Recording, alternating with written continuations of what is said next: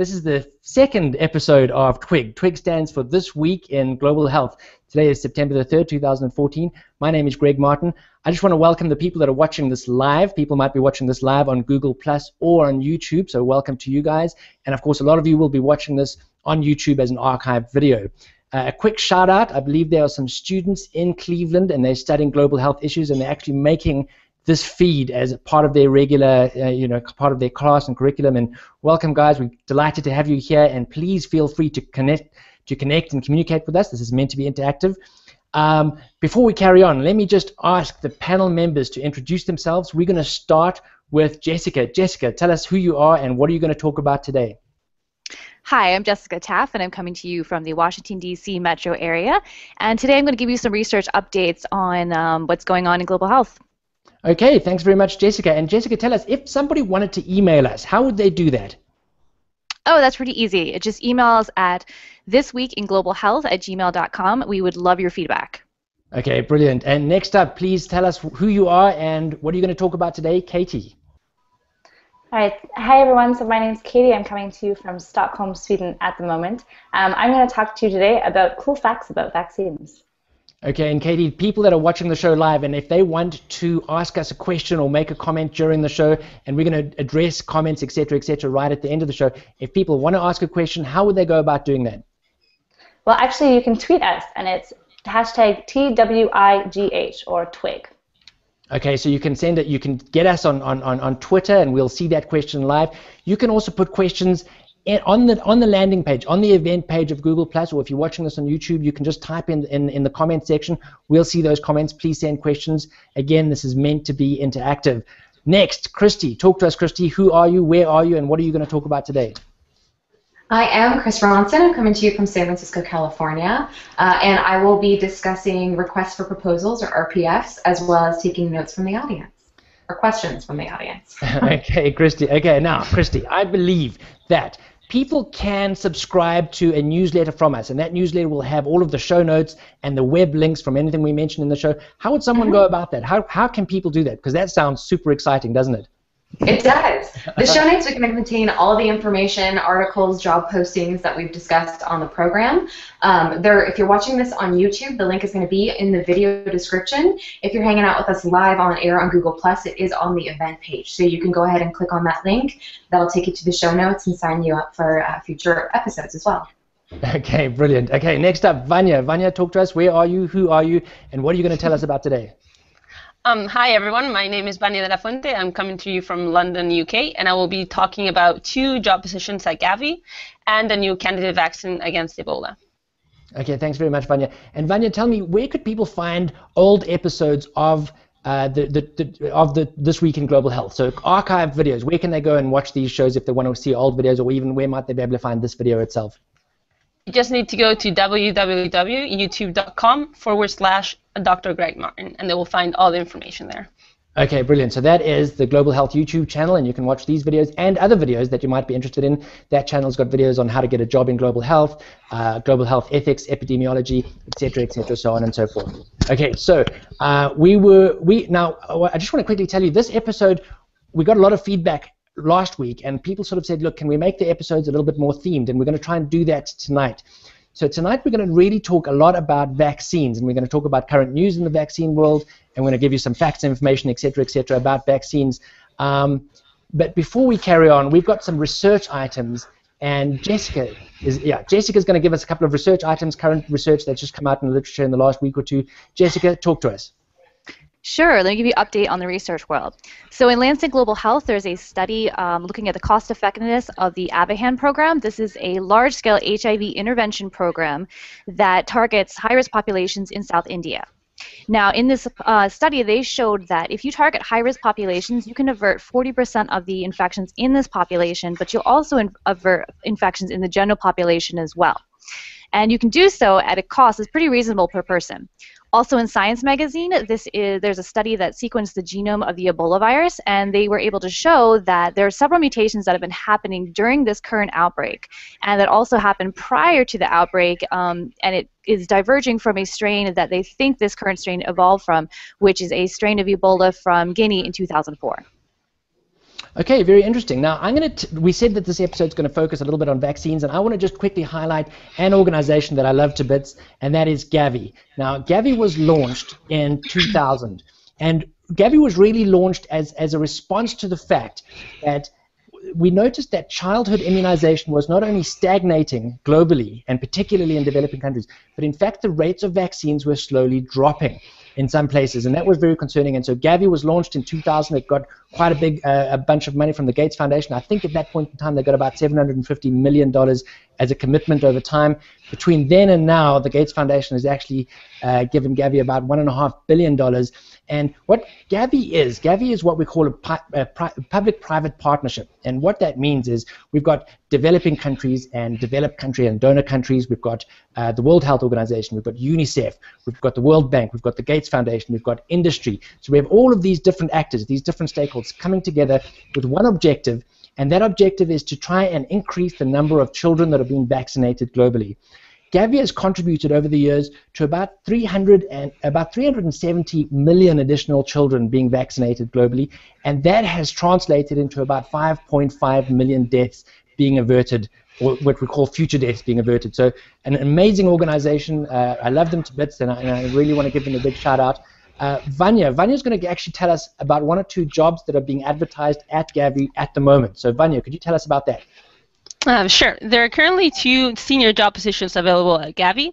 The first one is as Director of Governance, which closes on September 12th. And key responsibilities include advising the board and other partners on good governance practices.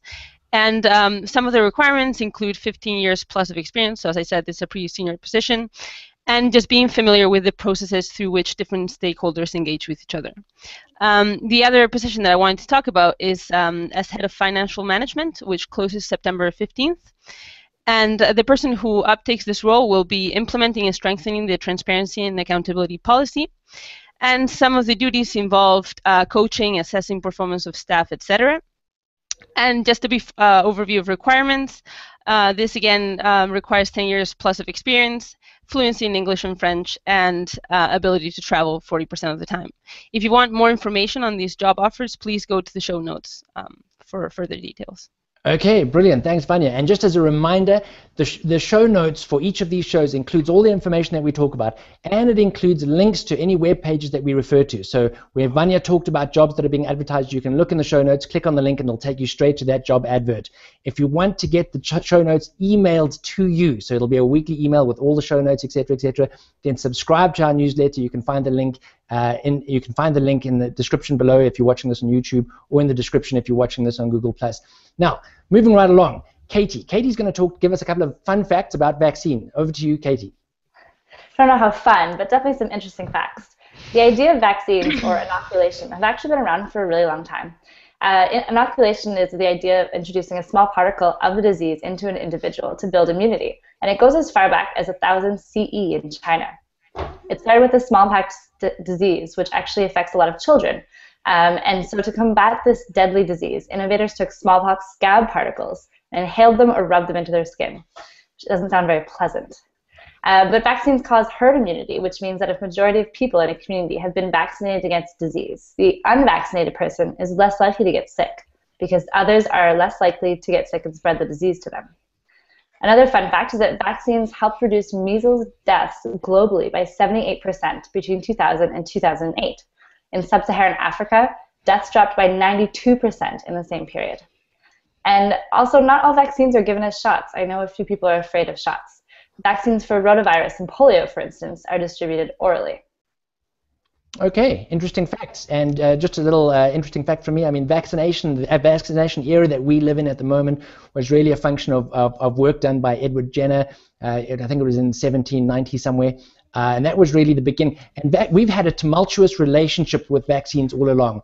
See, when vaccines were originally discovered, it was at about the same time in history where humans began to understand the idea of hygiene, and the hygiene hypothesis had come up, we still hadn't figured out that there were microbes, there weren't viruses and bacteria, etc. We didn't know that, but we knew that you needed to stay away from disease if you wanted to stay healthy. Vaccines was a postulate that was almost kind of counterintuitive. I mean, it was like, actually, this is take some of the disease and that will actually keep you healthy. And so society struggled with this idea of vaccines, and we've struggled with the idea of vaccines ever since. Let me, like, for example, we had that article from Wakefield in the Lancet postulating that there was a relationship between the MMR vaccine and autism. Now, we know that that is simply not the case. Okay, so just for the record, we're just getting this out there, we're going to say it. The MMR vaccine does not cause autism.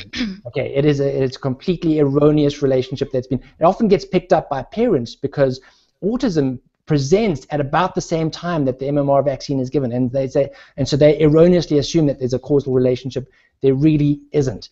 In about 2004, we had the government in Nigeria actually stopping the polio vaccination program because of the belief that the polio vaccination was somehow some sort of conspiracy that was designed to decrease fertility in Nigeria. And of course, they just stopped the program for a very short period of time, a couple of weeks, and in that period of time, the epidemic sprung back to life, crossed 3 or 4 borders, and was, we had a new little sort of transnational epidemic happening once again. So those are just a couple of things. I think, Vanya, you mentioned something interesting earlier when we were talking about the malaria vaccine. What was that?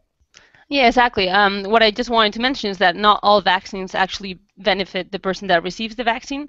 There is a potential vaccine for malaria, which is currently in early trial stage, that actually that does not benefit the person that will be vaccinated, but rather the community, because it will block the transmission of malaria rather than just benefiting the person who receives it. Okay, so that's the candidate malaria vaccine. And Vanya, something else that you're going to tell us a little bit about is the candidate Ebola virus vaccine. Could you talk to us a little bit about that? Exactly. So there has been a press release just a few weeks ago about this candidate vaccine against the Series species of Ebola, which is actually the species that is circulating in West Africa. And research thus far has shown that this vaccine is effective in non-human primates exposed to Ebola without significant adverse events. What is left to be seen is whether this vaccine is also effective in humans.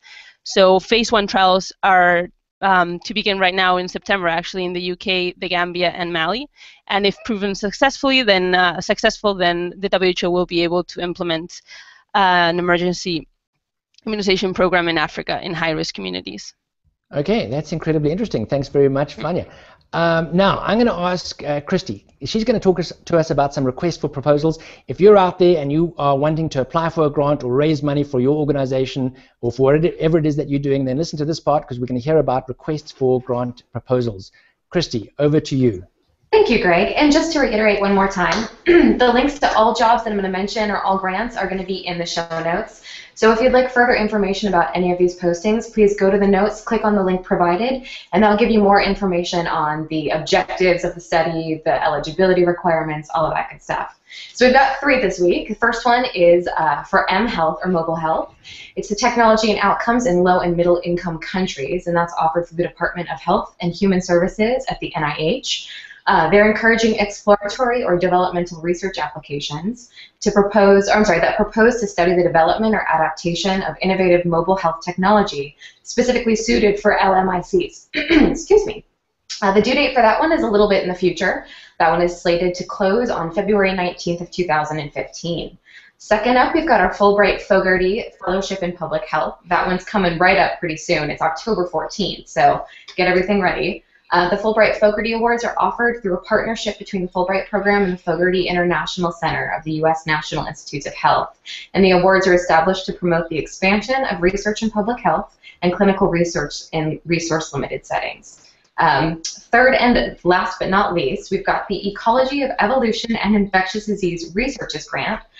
It's a huge group grant from the National Science Foundation and NIH in collaboration with the U.S.-Israel Binational Science Foundation and the UK Biotechnology and Biological Sciences Research Council. Projects concerning vector-borne disease, including vector biology and or antimicrobial resistance, are particularly encouraged. The due date or closing date for that grant is going to be November 19th of 2014.